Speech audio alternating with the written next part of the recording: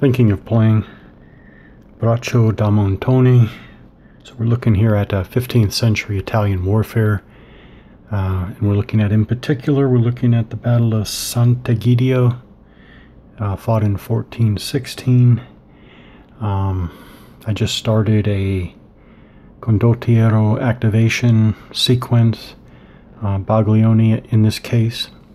And so we have 11 order points to use and 2 squadrons under Baglioni.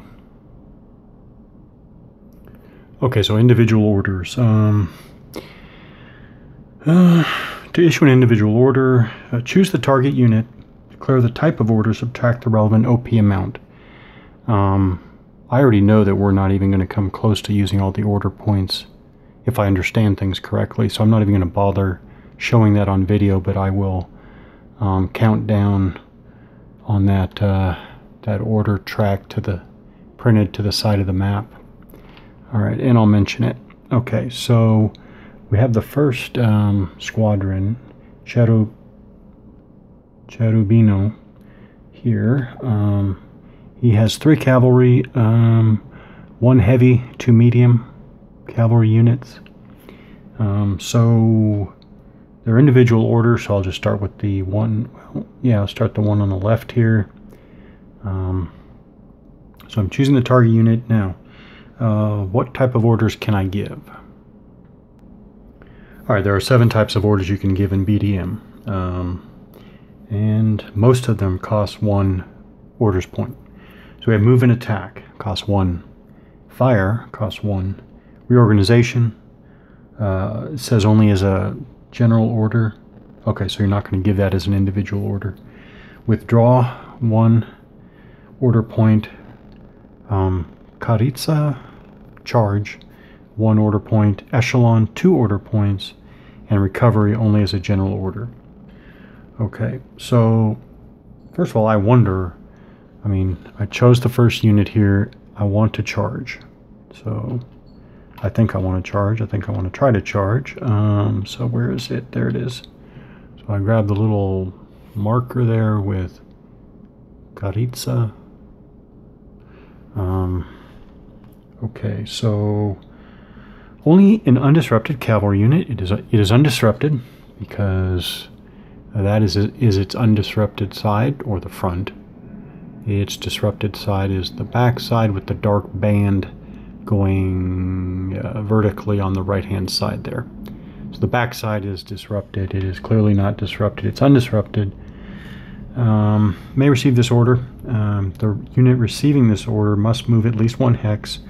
Well, he wants to come down this higher ground and charge this first.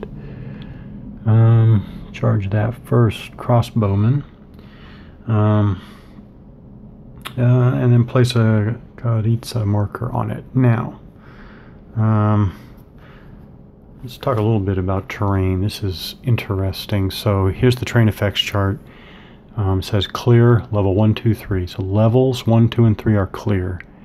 And it looks like they're only distinguished by color.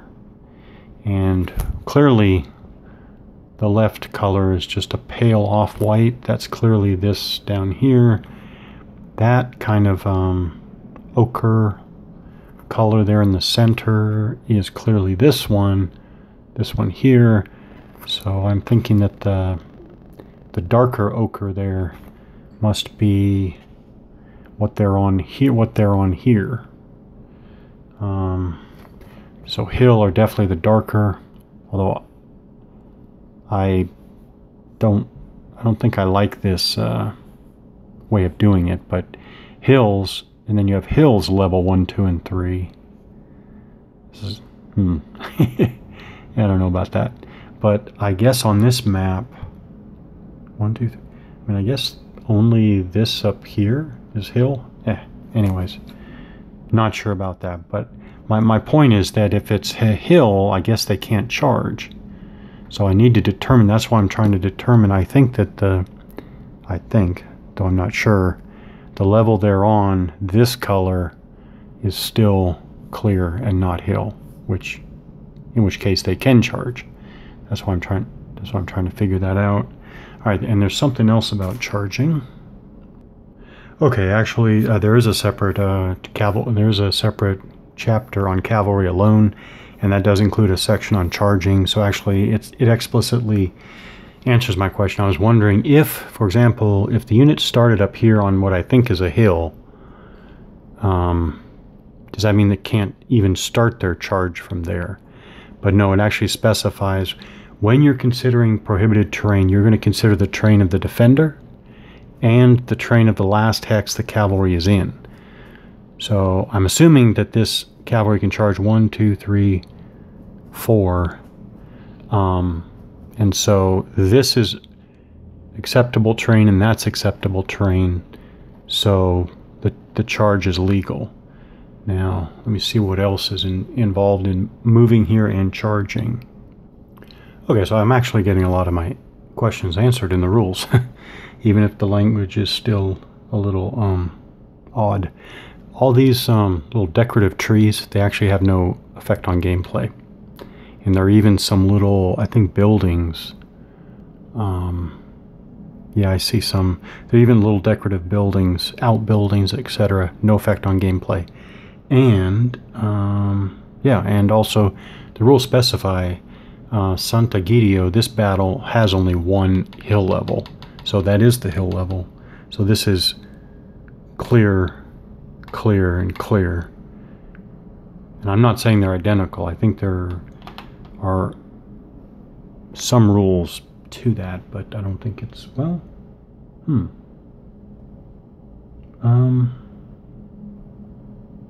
well, I don't think so. Anyways, so charge. All mounted units have a movement allowance of 5, not printed on the unit counters, right? So I am in charge. I think I can charge. So 1, 2, 3, 4. So, and then I mark it with the charge counter. Now the immediate question is, well, actually, well, no, I think the infantry now has to do a morale check. So infantry units, that is an infantry unit, that is considered an infantry unit because it has a white CR there, 4 in this case. So infantry units that are the target of a Karitsa must roll a die, okay. Let's roll a die. Alright, so they rolled a 3. Before any reaction fire attempt. So there is reaction fire. That's what I was wondering. Do the crossbowmen get to fire at the charging cavalry? Okay. If they have an armor class lower... Oh, let me see the details here. Well, that's an interesting little stipulation. Actually, they did not need to roll. They only have to roll if the cavalry have a higher armor class than they do. Actually, they're the same. Charging cavalry is medium, and the infantry is medium. So I do think that they get to do reaction fire now. While I'm in the rules section, foot units attacked by a cavalry unit with a higher or equal armor class double the CH, the hits received. So right away I know that because the cavalry have equal to or higher armor than the infantry they're charging, they're going to cause basically twice the damage. Okay, I'm running into rules section references that don't exist, or references to rule sections that don't exist. Alright, I need to check azimuth here again, or get back on azimuth. I'm not sure when that morale check, if that infantry had to do a morale check, I'm not exactly sure when they do that, but okay, that's why I'm going to try to get back on azimuth here. So we're back to the condottiero action sequence. So we're issuing individual orders. We issued our first one, which by the way I just dropped the track down 1. Dropped the order point marker down 1 on the track. So let's go through all the steps. I guess they're steps.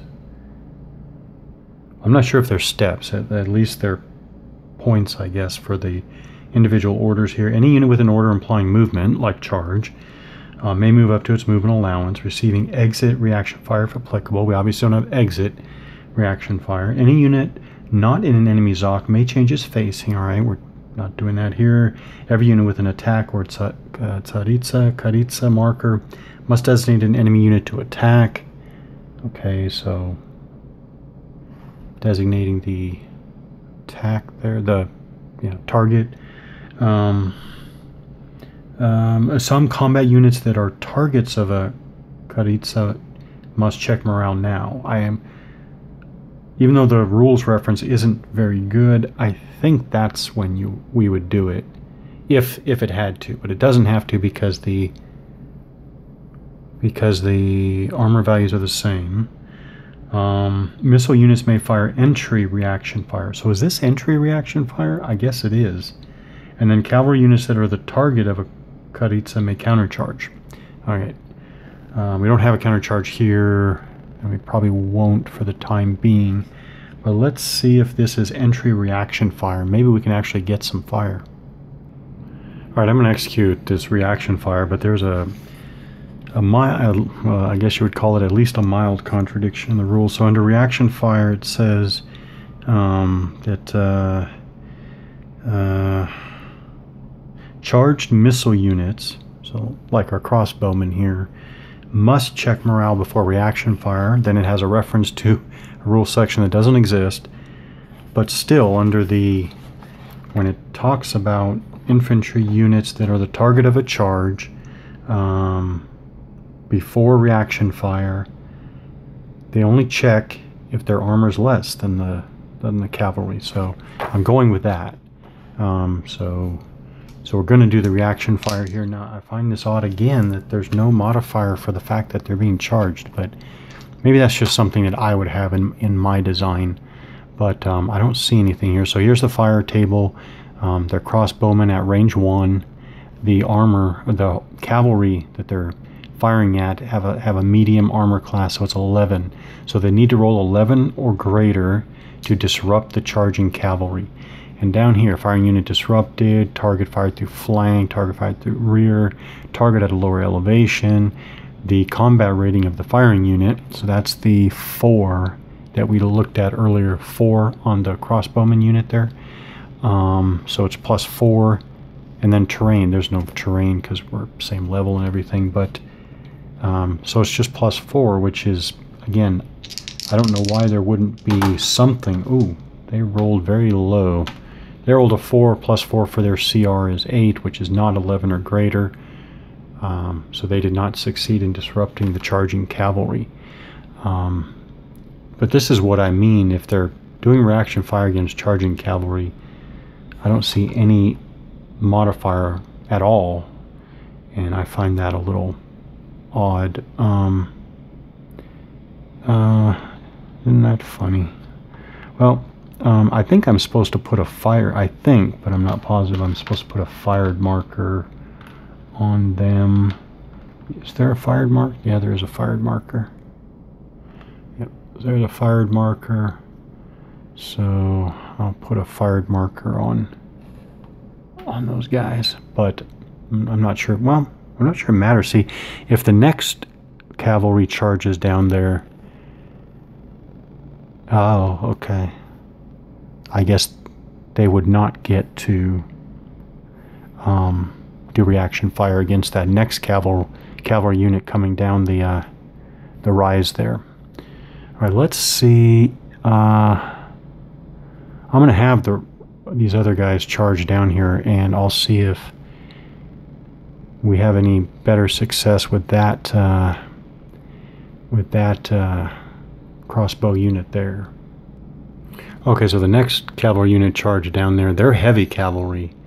So I think that the missile target unit there, the infantry target unit, has to do a morale check. They rolled a 6, which is not good. That is more than the